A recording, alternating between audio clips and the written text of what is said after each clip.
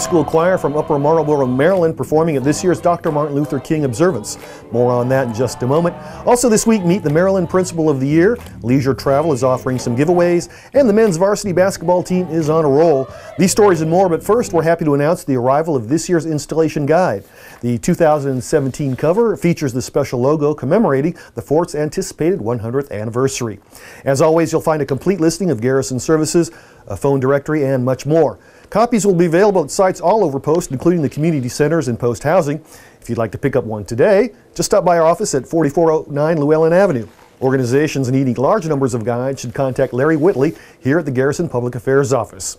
In other news, Fort Meade Senior High's principal, Mr. John Yore, has been named Principal of the Year by the Maryland School Counselor Association.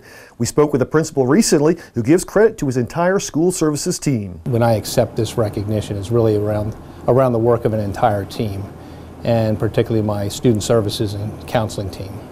This is the finest student services team I've been able to assemble, and we've worked really hard to bring in, we've had very strong people, we've brought in some very great people, including the new social worker, and they've been able to really provide a lot more services and supports to students and their families. One of the principal's hallmark philosophies is the need for 100% respectful interactions at the school. While he maintains he's never been anywhere where this was the case, it remains a goal. And when I talk about respectful interactions, I'm not just talking about students towards adults or students towards students. I'm talking about every interaction. Students toward adults, students toward students, adults toward students, adults toward each other. And that I'd like to extend that, and I've been talking a little bit more about that to our entire school community.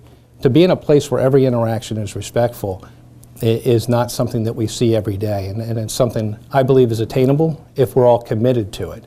Principal Yore will be honored at the National School Counselors Recognition Gala February 3rd in Greenbelt. Meanwhile, Fort Meade's Equal Employment Opportunity Office hosted this year's Dr. Martin Luther King Jr. holiday observance.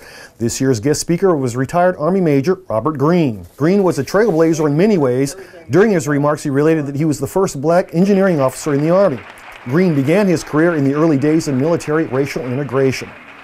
When I entered active duty, the military leaders and service secretaries finally had initiated efforts in September of 1951 to integrate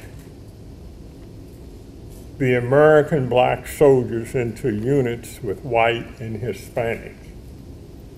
The 1948 executive order was not carried out completely until September 1951 in Korea.